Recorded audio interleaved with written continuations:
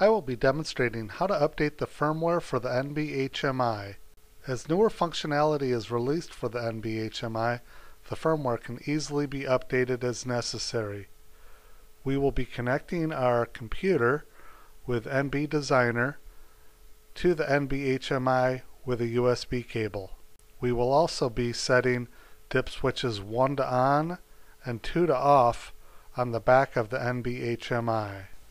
I have already created a project in the NB HMI, and I will go to Tools and System Manager. To update the firmware, we will be first writing the kernel and then writing the root FS. Remember that we will need to set dip switch 1 on and 2 off on the back of the NB, and then after that we cycle power or hit the reset button. We will now hit write kernel,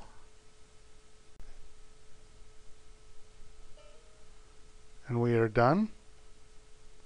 And now we will hit write root FS.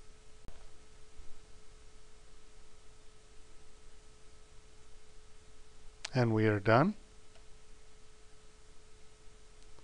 We can now exit out of this window, and we can set our dip switches back to all off, and then cycle power on the HMI and download our project. And that is how to update the firmware for the NB HMI. Thank you, and stay tuned for more Omron Quick Tip videos.